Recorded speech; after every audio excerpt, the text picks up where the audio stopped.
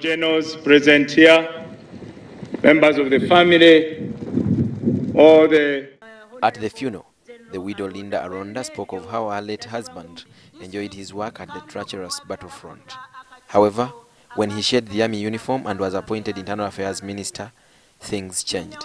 Internal Affairs, he has only been there for 2 years. I'm not so sure whether they received him with wide hands, because he was a person who didn't like corruption, and the ministry was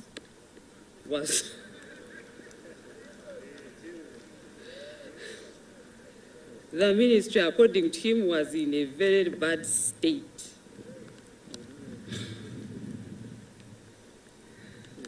So I'm not so sure whether they welcomed him, but I still thank them, because as soon as he went to that ministry is when I heard negative things about my husband, which I had never heard. Linda and her 2 children are afraid of the times ahead without their loved one. My husband was such a wonderful man. I don't know how I am going to live on earth without him. Akakore emirimo ye argo mukashahemu mukasheshe hatahasha mukaga mukakata kashangaga byano nkamulinda kuyabira reba ngunaza kuturayo anteje simu angambira ngo byame niza kwija bwanyuma. That was the kind of man I lived with. Akata kagambaga kubi. He was very gentle and a gentleman. Not only was he a wonderful and amazing husband, but an incredible loving father to our children. We always looked forward to spending valuable time with him whenever he found the time to be with us. The late Joseph Aronda Nyakairima has been appreciated by many for always rendering a service beyond self. If I had known this medical cause, I don't know what would have happened. Maybe something could have been done. Or if nothing could be done, at least I would be fully satisfied. I am now not satisfied because that case was not handled the way I think it should be handled.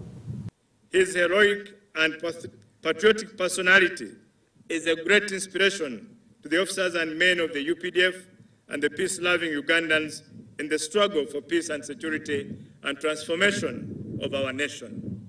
In police, he had started strengthening by increased recruitment.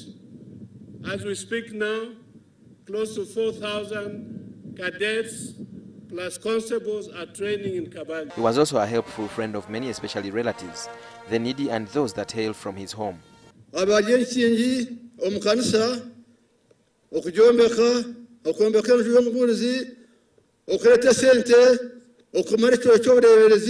Respected us, he hugged us, he never extended his hand. He always wanted to hug.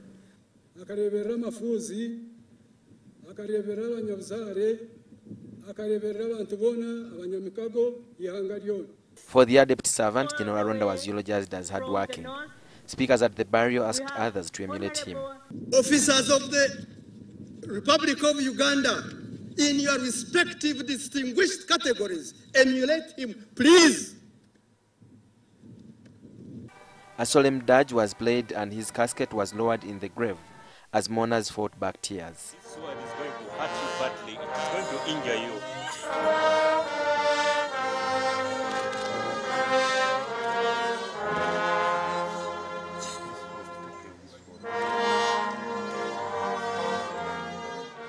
A 17-gun salute roared in honor of the late general.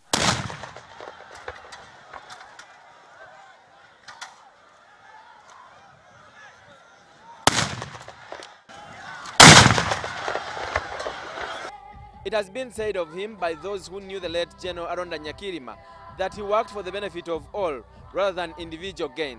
He has also been eulogized as a Christian, and a staunch one at that.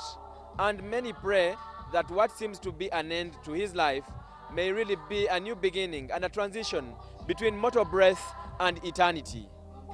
Ernest Wisdom Chionga, NTV, Nyakiju, Rukunjiri District.